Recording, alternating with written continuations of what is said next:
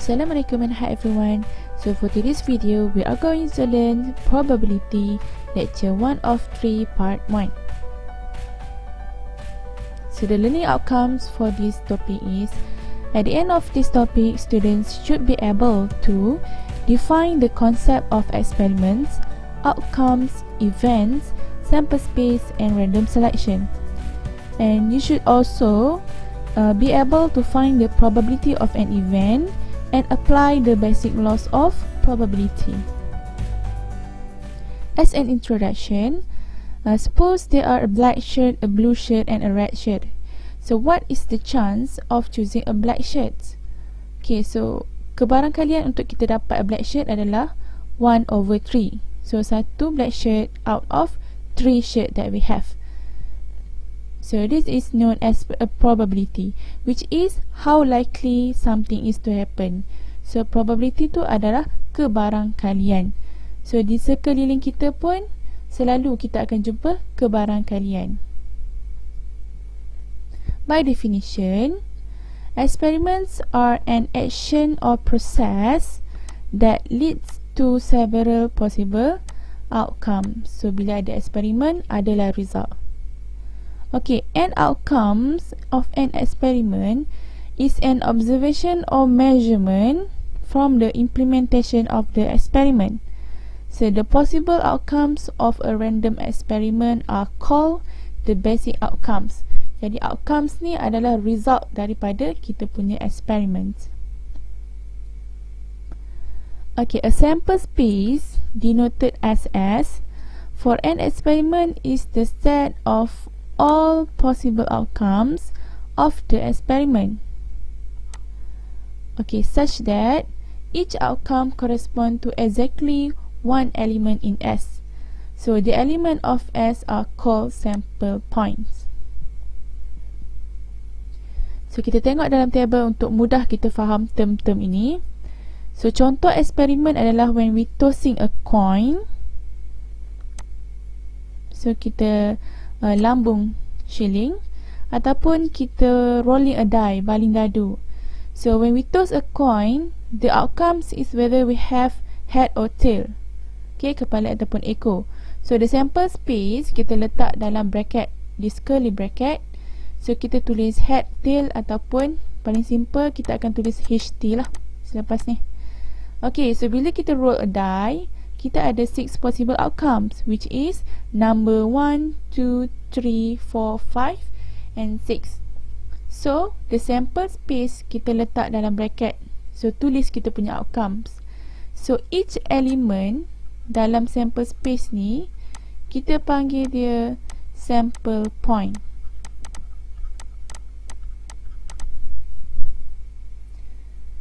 Okay, random selection is defined as chosen by chance, or in other words, without thinking or deciding in advance what is going to happen. So in statistical term, we say an element is random selection if every element concerned has the same opportunity of being selected. So contohnya dia adalah pilihan secara rawak lah. Next, an event is a collection of one or more possible outcomes from an experiment. In other words, an event is a subset of the sample space. And all events make up the sample space. Okay, simple event is an event that includes only one and only one of the outcomes for an experiment. For example, when we roll a die, dia ada 6 possible simple event. Okay, a compound event is a collection of more than one outcome for an experiment. So, for example, an experiment of tossing a coin twice. Okay, let A be the event to get at least a head. So this is event A, event to get at least a head.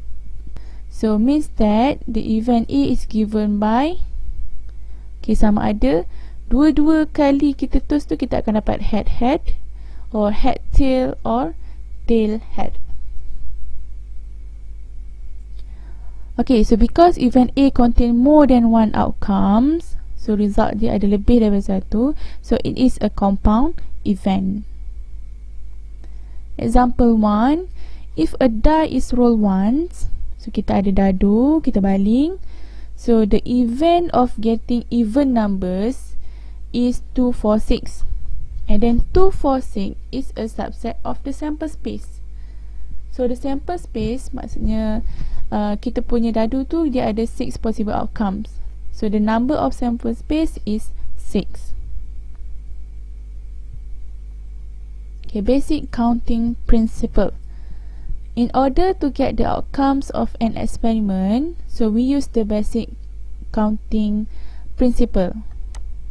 Okay, if an experiment consists of 3 steps, and if the first step can result in m outcomes, then the second step is in n outcomes, and the third step is k outcomes. Then the total outcome for the experiment is m times n times k. So apa yang dikatakan 3 step tu adalah contohnya bila kita baling shilling 3 kali. Okay, so yang pertama tu dia akan ada m outcomes lah, which is 2. Okay, and the second outcomes 2 juga, and the third outcome is 2. That is if we flip the coin 3 times. So kat sini dia dah bagi example. Okay, find the number of outcomes when rolling a coin and a dice together. So kita nak dia punya number of outcomes. Okay, so the number of outcomes when rolling a coin. Okay, bila kita roll a coin, kita akan ada 2 outcomes, which is sama ada head ataupun tail. Okay, so when we roll a dice, kita akan ada 6 outcomes sebab dia ada numbers daripada 1 sampai 6. Jadi the total outcomes adalah kita akan darab dua-dua outcomes ni. So you have 12 outcomes when you roll a coin and a dice together. Okay, sample space. The order in which sample points are listed in sample space is of no concern. Okay, in order to get the sample space, we can use 3 methods. Whether we can use tree diagram, graph, or Venn diagram. Example 3. Okay, 2 different coins are tossed, and the result H or T for each coin is observed. So we want to determine the sample space. Okay, solution by using tree diagram. So this is the tree diagram. So bila kita toss coin tu 2 kali, bukan 2 kali ni, 2 different coins. So ada 2 coins dan kita baling. Okay, so the first coin sama ada kita akan dapat head or tail. So dekat hujung branch ni kita tulis dia punya outcomes. Okay, untuk the second coin pun kita akan ada head or tail. So this is the outcomes when we toss a second coin. Okay, kat hujung ni adalah dia punya sample point. Okay, and then kalau bila kita dah masuk find a probability nanti, sebelah sample point ni kita akan tulis dia punya probability. Okay, so probability kita akan tulis di atas branch. Contohnya awak ada this one 1/2. So the probability kita tulis dekat tengah-tengah ni. Okay, sample space yang kita dapat bila kita toss 2 different coins adalah sama ada HH, HT, TH or TT. Okay, note here, to find the probability, you must multiply along the branch and add between branch. So nanti kita akan belajar how to find the probability for the tree diagram. So untuk this one, maksud dia you must multiply along the branch adalah, okay, untuk dapatkan HH, kita akan darab probability 1/2 dan juga sini pun 1/2. So means that 1/2 times 1/2, and we can get 1/4. Okay. So kita akan belajar ni kemudian. Okay, satu lagi cara untuk kita determine the sample space adalah by using graph. So this is coin 1 and this is coin 2. So from here kita boleh nampak yang kita akan ada 4 possible outcome kita punya sample space, which is TH, TH, HH, HT or TT. So kita akan dapat jawapan yang sama lah, sama ada using tree diagram or using graph. Next, kita akan tengok Venn diagram. For example, consider the experiment of tossing a dice. So bila kita baling dadu, so this is the Venn diagram. So S ni represent sample space, A tu adalah event. Jadi the sample point in A, so number 246 ni adalah sample point, is represented by the point inside the circle. Okay, because A is a subset of S, subset tu maksudnya A tu berada dalam this sample space. The circular region cannot extend outside the rectangle. So the sample space bila kita toss a dice adalah 1, 2, 3, 4, 5 and 6. Okay, let A is the event to get even number. So kita letak dia dalam bracket untuk write dia punya sample space for A is 2, 4, 6.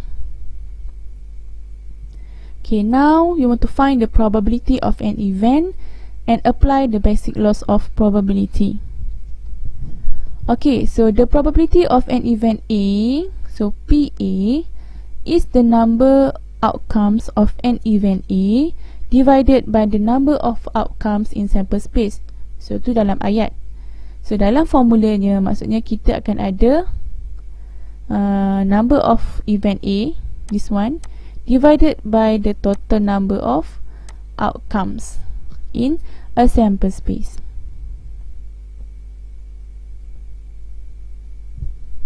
Okay, basic laws of probability.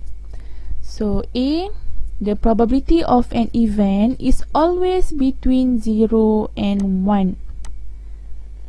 Okay, so means that kalau awak buat calculation, katakan you dapat negative 0.1 ataupun you dapat 1.5, so yang tu berada di luar daripada range 0 and 1. So maksudnya dia bukan probability ataupun jalan kerja awak salah lah. Okay, so B, certain event is an event that is sure to occur, has a probability of 1. So maksudnya probability of A is 1 ataupun senang cerita kita kata 100% will happen. Confirm jadi lah. Itulah ayat yang kita selalu kata. So tu maksudnya certain event. Okay, so impossible event is event that cannot possibly occur, so has probability of 0. Maksudnya dia memang tak ada kebarangkalian pun akan jadi, dia tak ada chance pun untuk berlaku. So kebarangkalian dia adalah kosong. So tu kita namakan impossible event. Okay, next, if A prime is the complementary event, so nak cari probability of A prime, kita akan ambil 1, which is the total probability, minus probability of A. So PA prime ataupun kita boleh tulis dia sebagai PA bar, benda yang sama, means the probability of A doesn't happen. So kita tengok sikit probability scale. So we know that probability is between 0 and 1. So 0 tu impossible event, and hujung ni adalah certain, that is confirm will happen. Okay, dekat tengah-tengah tu adalah dia even chance. Maksudnya dia 50-50. Kalau macam kita duk sebut tu tak tahu lagi 50-50. So tu adalah even chance. Okay, kalau perkataan unlikely bermaksudnya dia lebih ke arah mendekati impossible. Maksudnya dia punya probability sikit. So kalau kita roll a dice, so probability untuk dapat nilai 1 adalah 1 daripada 6. Okay, so dia di antara nilai 0 dan juga 0.5. Okay, likely pula adalah dia kebarangkalian dia lebih berat kepada akan jadi. Okay, so dekat situ dia bagi kita 5 marbles. So to get green marbles, dia ada 4 in 5 chance. Okay, kita look at the complementary events. The complement of event A, denoted by A prime, is the event that includes all the outcomes for an experiment that are not in A. Okay, A prime is not in A. So this is our Venn diagram. S2 represent our sample space. Okay, A ni adalah subset, event A adalah subset kepada S. Jadi A prime tu adalah selain daripada A. So dia berada di luar circle. For example, example yang sama bila kita baling dadu. Okay, sample space dia adalah 6, 1, 2, 3, 4, 5, 6. And let A is the event to get even number. So A ni yang dalam circle ni event A. So kita ada 2, 4, 6. Jadi A prime adalah yang di luar circle, which is 1, 3 and 5. Okay, that's all for this video. Okay, continue for the next video. Thank you for watching.